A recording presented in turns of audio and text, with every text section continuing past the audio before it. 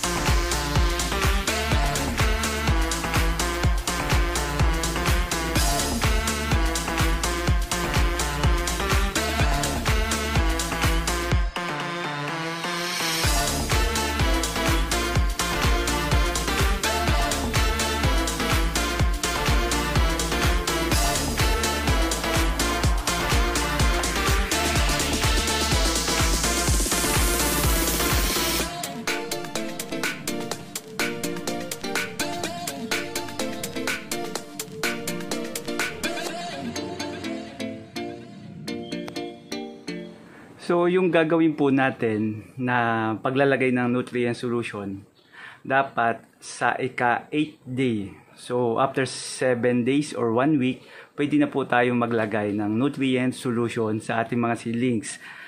Pero, half concentration lamang po. So, ibig sabihin, kung 2 ml per 1 liter of water, 1 ml na lamang po muna ang ilalagay natin na nutrient solution. So bakit? Kasi po para hindi mabigla ang ating mga seedlings, para hindi masira yung mga roots ng ating seedlings, at the same time para masanay muna sila sa ating nutrient solution. So ang tatandaan nyo, iba't ibang brand ng nutrient solution, iba't iba po yung concentration na ginagamit.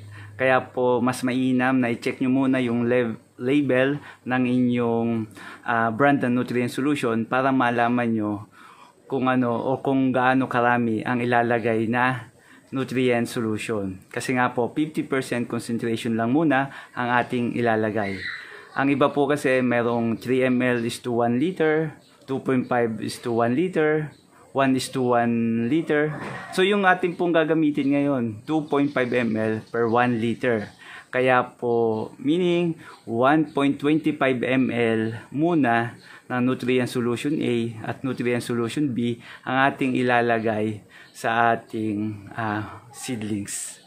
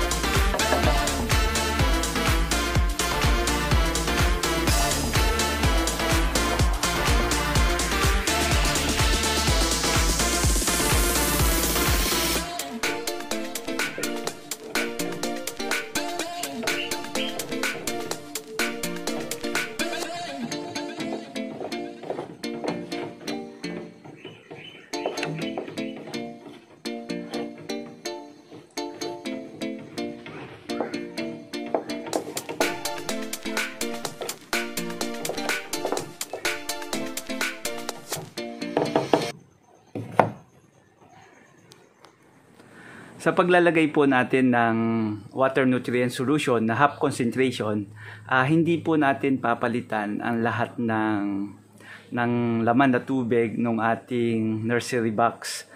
Ang ating gagawin po ay pagre-refill. So i-refill lamang po natin yung may halong 50% concentration ng water nutrient solution upang sa ganon hindi nga po mabigla ang ating mga seedlings, para masanay po siya or parang pinapakilala po nga natin or inu-introduce ang ating nutrient solution sa ating mga seedlings. So yun nga po, sinabi ko nga po na hindi po natin tatanggalin yung water dito sa ating nursery box. So yan po, may current na water. So yan po yung laman, hindi po natin siya tatanggalin.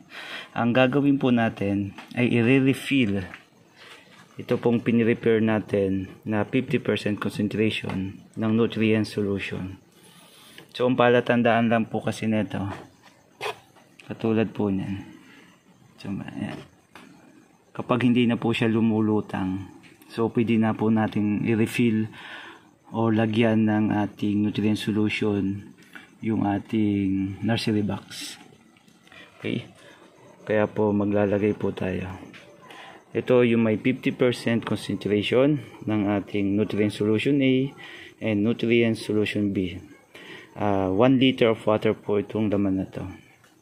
Ayan.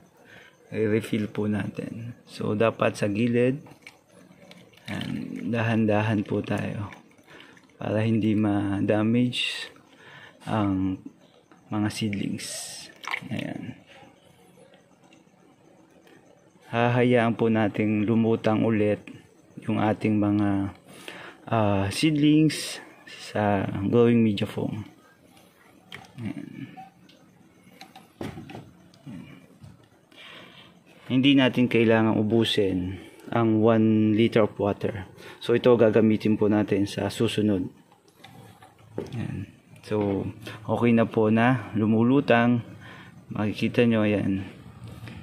Lumulutang po yung mga seedlings po natin. So, ayan na nga po yung ating paglalagay ng ating nutrient solution sa ating nursing stage sa mga seedlings po natin. Naway nasundan nyo ang mga kung paano natin ginawa. So again, maraming salamat po sa mga nag-subscribe. So sa mga hindi pa po nakapag-subscribe dyan, please subscribe to my channel now para po sa mga updates tungkol sa pagtatanim gamit ang hydroponic system. Again, this is Abundant Garden, making backyard garden easy. Thank you!